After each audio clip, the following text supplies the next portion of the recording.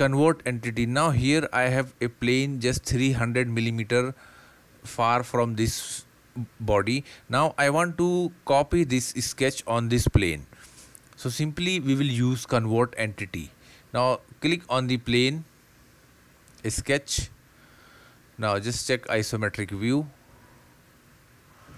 Now here go to convert entity in sketch tab.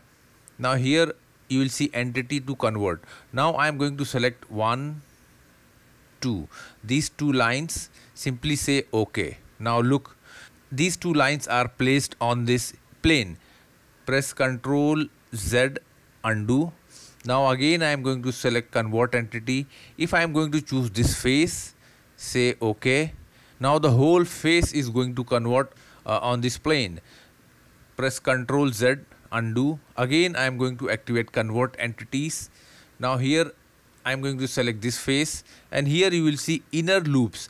Selection chain works when there is a tangent curves are there. That time you can choose select change inner loop 1 by 1. Even though you can choose 1 by 1 or simply uncheck and here click select all inner loops. Say OK. Look, these all holes are converted. Again I am going to select convert entity, this face. OK. See, now there is a why we used to choose convert entity. You will see there is one relation on edge. On edge means these dimensions are controlled by previous sketch. Let's say exit, and I am going to edit this. Edit. Now let's move somewhere here. Make this 400.